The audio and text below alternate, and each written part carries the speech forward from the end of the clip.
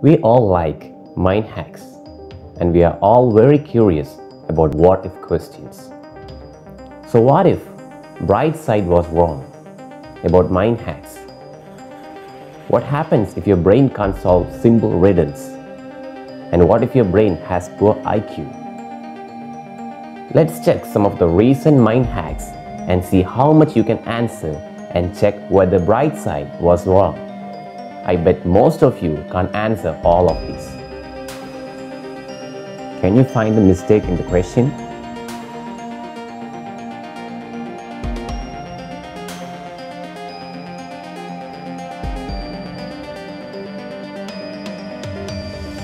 The answer was simple. The is repeated. Why can't a man living in the USA be buried in Canada?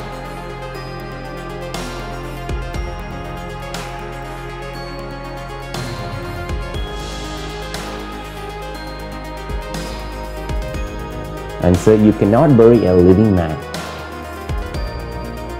Once full of holes, but still holds water.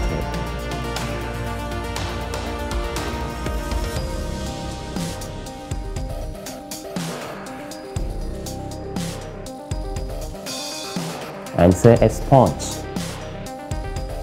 What flies without wings?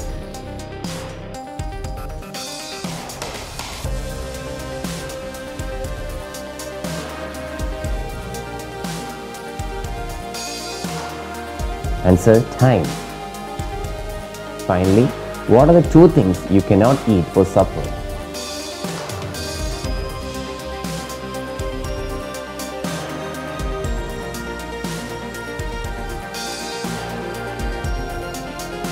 Answer: breakfast and lunch. The bright side of your brain works only when you are focused on something. Most of you could answer it as your brain works perfectly focused. If you answered all questions, your mind is quickly syncing with the situation.